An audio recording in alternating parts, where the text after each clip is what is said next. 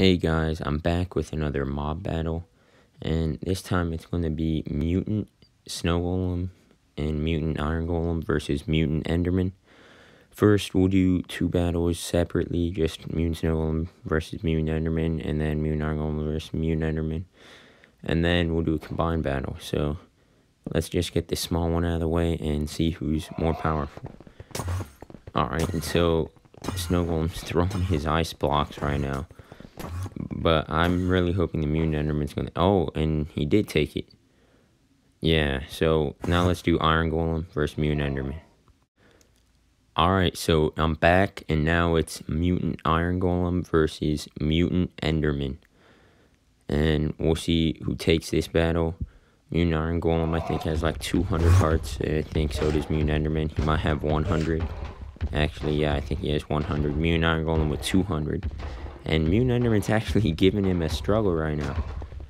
He might take them both out. Come on, Iron Golem. Oh, and the Iron Golem has won. Alright, well, that was actually kind of fast. So now I'm going to do Iron Golem and Snow Golem. Alright, so now it's two Mutant Endermen versus Mutant Iron Golem and Snow Golem. And so I'm going to spawn them in right now. And let's get the battle underway. And yeah, they're now teaming up on...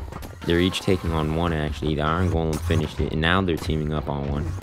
And they should win, and they do. Mutant Iron Golem's carrying the team, guys. Alright, let's get a bigger battle going. Alright, so the last battle for today is Mutant Snow Golem versus Mutant Iron Golem. I'm going to spawn them in right now, and they're going to be going up against 4 Mutant Endermen. And it's madness already. They're teaming up on that Iron Golem. Now they're teaming up on the Snow Golem. They took him down. Let's see. Now it's 3 Mutant Endermen versus 1 Mutant Iron Golem. The Iron Golem got out of it. He killed that one.